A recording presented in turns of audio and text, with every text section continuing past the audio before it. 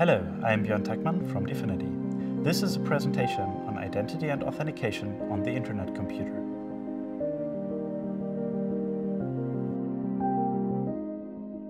Before diving into the technical details of the features we have built, let me explain what I mean by identity and authentication and why we do things differently on the Internet computer than on the traditional web.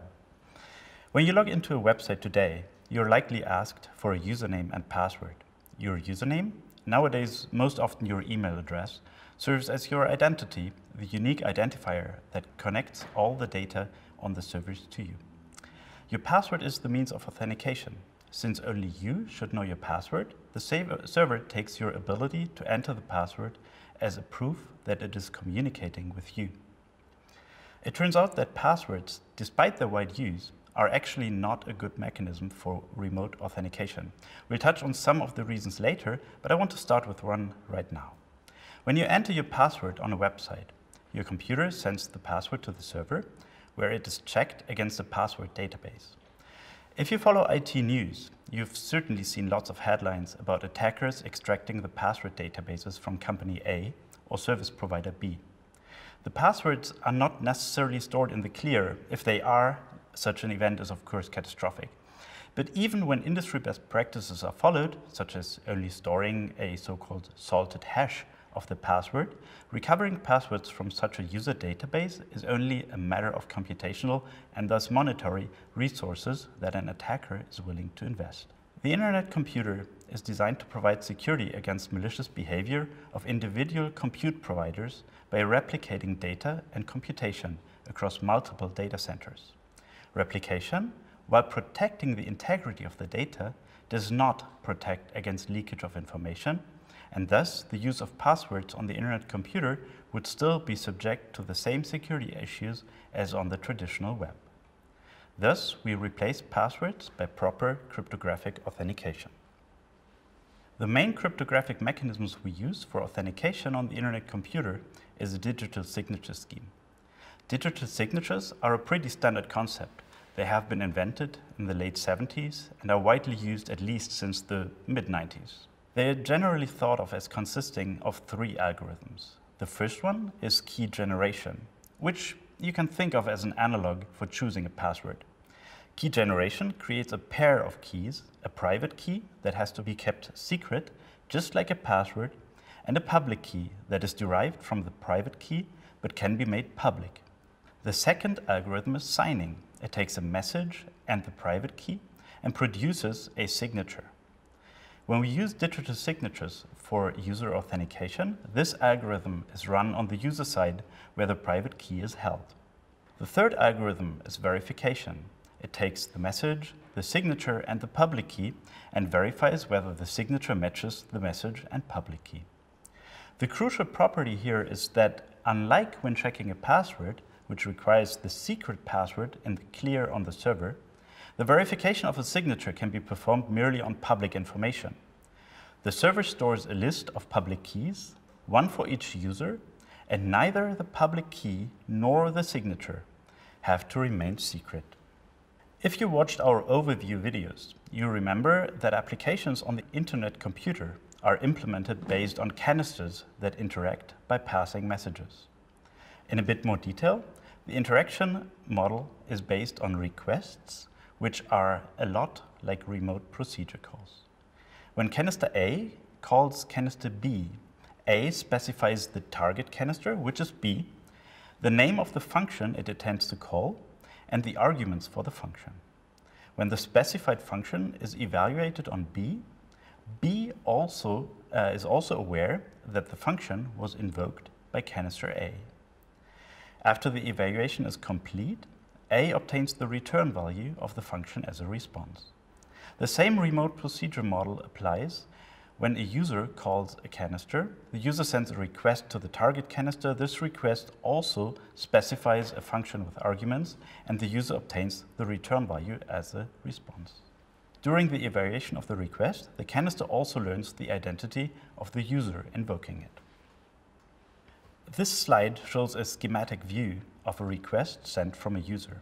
The light gray area in the middle shows the core request, the target canister ID, the function name, the arguments, and the identity or principal of the caller.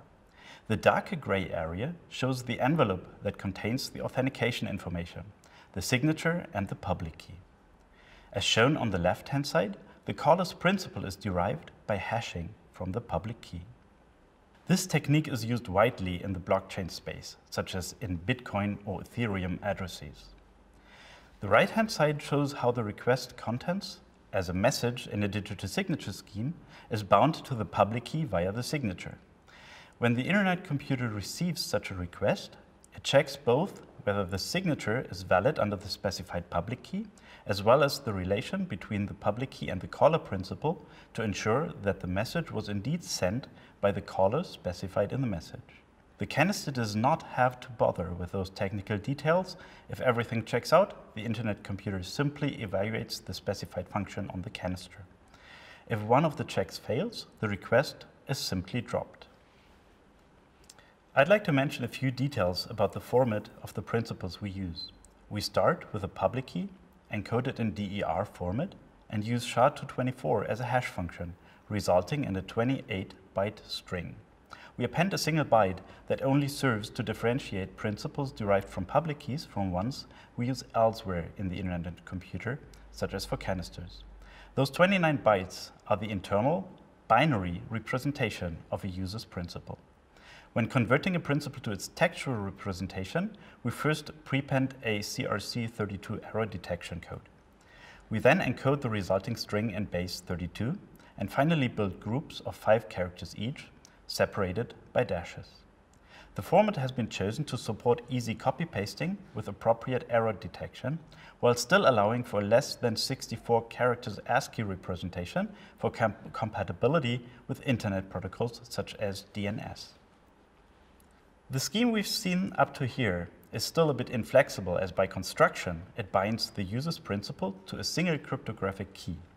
This restriction makes it difficult for a user to interact with canisters from different devices, as that would require to share the same cryptographic key between those devices, which is both tedious and discouraged from a security perspective. Instead, we use delegations between different cryptographic keys.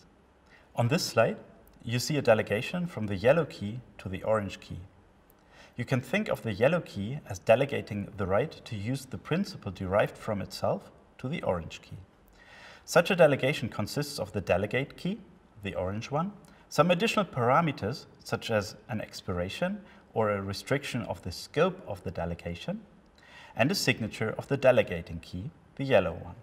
When signing a request with the orange key, a user can now include the delegation from the yellow key in order to use the identity derived from the yellow key.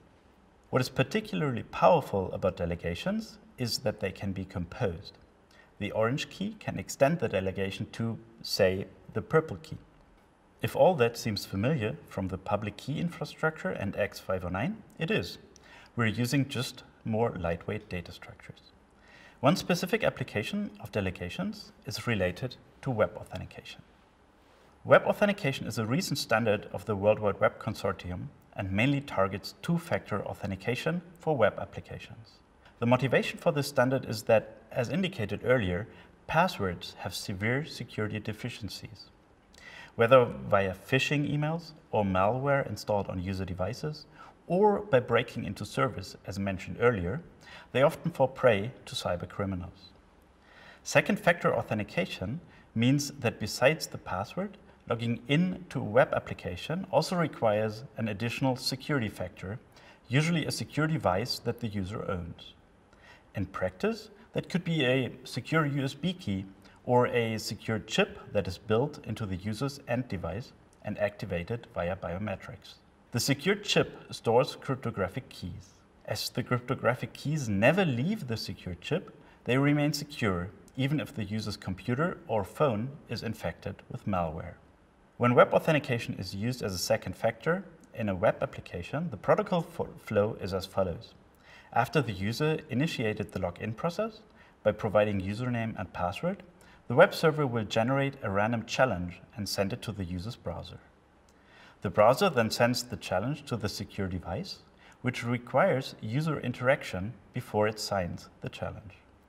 The signed challenge is then sent back to the server, which verifies the signature on the challenge relative to the user's registered public key. This ensures that logging into the web application requires holding the secure device in addition to the password. We build on the fact that web authentication is an open standard that uses digital signatures for authentication and is already supported on a broad range of devices. When adapting it for the internet computer, though, we had to overcome a few hurdles. Web authentication assumes the session-oriented client-server model of the traditional web, where a user authenticates once when logging in with the application and sends subsequent messages within the same session. The internet computer, by contrast, implements a model where each request is authenticated individually. In particular, there is no server that can generate a challenge to be signed by the secure device, as there is no stateful session between the browser and the internet computer. Recall, however, that in the typical web authentication flow, the secure device provides a digital signature on the challenge sent by the server. To implement request authentication using the same protocol, we simply use the request itself as the challenge and have it signed by the secure device, analogous to our general request authentication scheme. Another issue that we had to overcome is that web authentication requires user interaction for every signature. But in typical front ends served by the internet computer, a single page load can correspond to multiple requests. As we do not want to require the user to explicitly confirm each such request, we use the delegation mechanism described before. When interacting with a canister using web authentication, we first generate a short-term session key. We then use web authentication to sign a delegation toward that session key, so a single user interaction can trigger multiple requests to the internet computer. While web authentication is great for storing keys securely, it binds those keys not only to the device, but also to the particular canister. The reason for this is the browser security model, which strictly separates the state accessible to different applications running in the same web browser by their so-called origin. On the web, you can think of an origin as roughly corresponding to one website. On the internet computer, each origin corresponds to one canister. This strict state separation is vital for security, but it also makes functions such as key backup or support for accessing the same canisters seamlessly from multiple devices tedious, since all those operations have to be performed separately for each canister. We resolve this issue by using the identity provider, which is similar to the sign in with big tech functionality that you certainly know from the web. When a user first loads the front end of a given canister, that front end can present a sign in with the IC button. When the user clicks that button, the browser is redirected to the internet computer identity provider, a specific application that allows the user to manage their keys and identities. In the identity provider, the user can then decide whether to allow the canister front end to use the identity. If the user approves, the browser is redirected to the canister front end and can access the canister under the user's identity. The identity provider mechanism again uses the session key and delegation mechanisms. The canister front end generates a session key pair and transfers the public key to the identity provider with the redirection. The identity provider, if the user confirms, generates a delegation and returns it to the canister front end. As an additional benefit over sign in with big tech, the complete authentication flow in the identity provider happens on the user side, so there is much less exposure of private user actions and thus much less tracking. If you followed closely, you may have seen a possible security issue with the delegation mechanism we introduced. Suppose a user is using their identity to access two different applications, one secure application, such as online banking, and one potentially less secure application, such as an online game the user is playing casually. Now consider the front end served from one canister, such as the online game, and consider the case where the user uses the identity provider for delegation to that canister front end. If the delegation issued to that canister front end is valid for all backend canisters, then the front-end canister of that less secure application, the online game, would also be valid for accessing all canisters of the secure application in the user's name. The solution for this is scoping delegations. In particular, we scope each delegation to only contain exactly those canisters necessary to run the given front-end applications.